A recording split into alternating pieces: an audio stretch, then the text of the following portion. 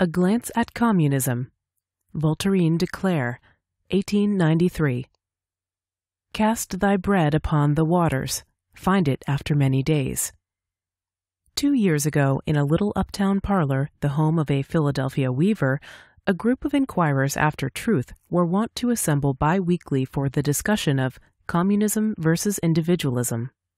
There were generally present some 15 communists and 5 or 6 individualists. Let it be here admitted that while all were earnestly seeking truth, each side was pretty thoroughly convinced that the other was searching in the wrong direction, and as near as I am able to ascertain, we are all of the same opinion still. However, in the course of a year, some crumbs of the bread floated into sight in the shape of a dialogue presenting the substance of those discussions, which appeared in the 20th century. Footnote. See Voltairine de Cleyre and Rosa Slobodinsky, The Individualist and the Communist, a Dialogue, Chapter 7, pages 92 to 102 in this volume.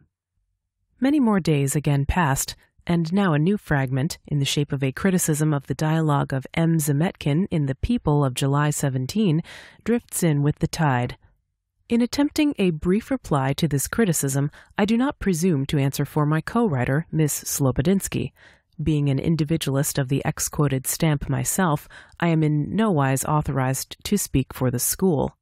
That is the advantage I possess over my critic.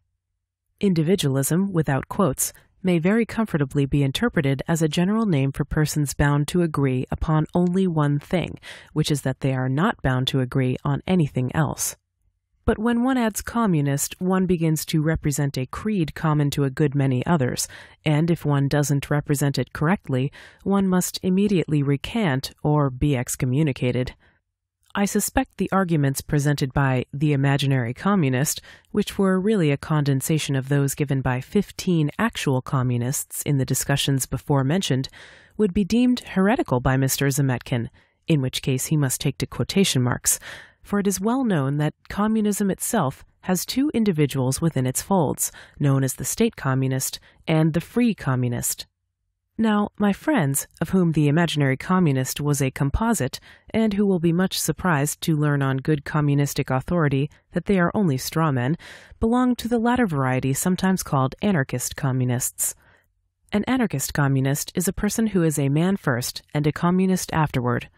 He generally gets into a great many irreconcilable situations at once, believes that property and competition must die, yet admits he has no authority to kill them, contends for equality and in the same breath denies its possibility, hates charity and yet wishes to make society one vast sheltering arms, and in short, very generally rides 2 horses going in opposite directions at the same time. He is not usually amenable to logic, but he has a heart 40 or 50 times too large for 19th century environments, and in my opinion is worth just that many cold logicians who examine society as a naturalist does a beetle, and impale it on their syllogisms in the same manner as the Emperor Domitian impaled flies on a bodkin for his own amusement. Besides, a free communist, when driven into a corner, always holds to freedom first. The state communist, on the other hand, is logical. He believes in authority and says so.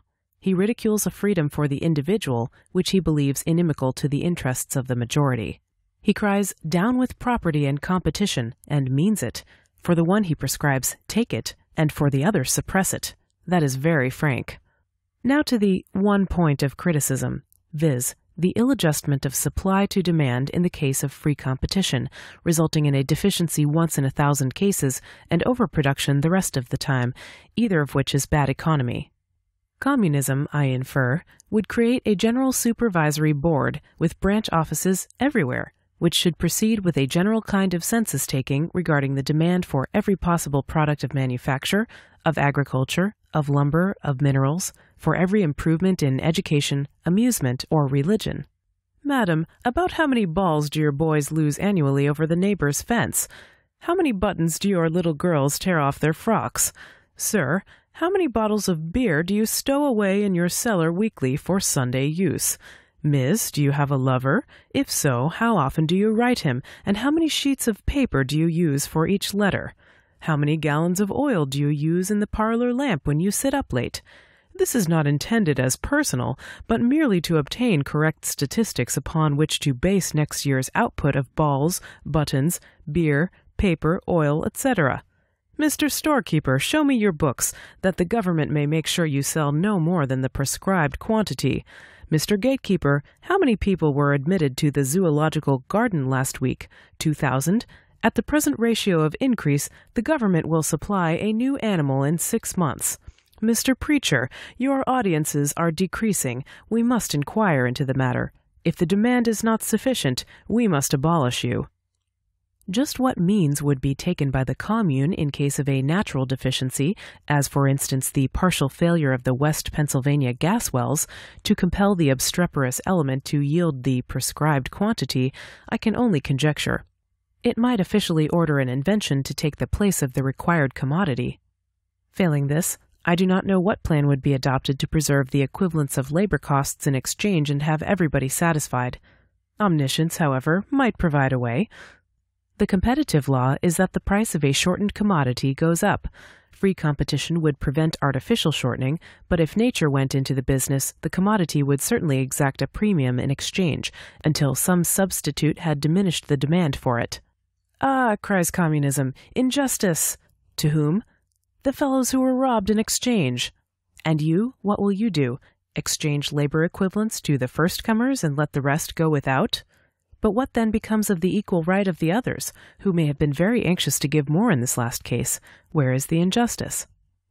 As our critic observes, however, deficiency is not the greatest trouble, especially natural deficiency. The main thing is, we must be licensed, protected, regulated, labeled, taxed, confiscated, spied upon, and generally meddled with in order that correct statistics may be obtained and a quantity prescribed. Or may we trust to the producers to look out for their own interests sufficiently to avoid understocked and overstocked markets? Whether we may expect provision and order from those concerned, or be condemned to accept a governmental bill of fare from those not concerned. For my part, sooner than have a meddlesome bureaucracy sniffing around in my kitchen, my laundry, my dining room, my study, to find out what I eat, what I wear, how my table is set, how many times I wash myself, how many books I have, whether my pictures are moral or immoral, what I waste, etc. ad nauseum, after the manner of ancient Peru and Egypt, I had rather a few thousand cabbages should rot, even if they happened to be my cabbages.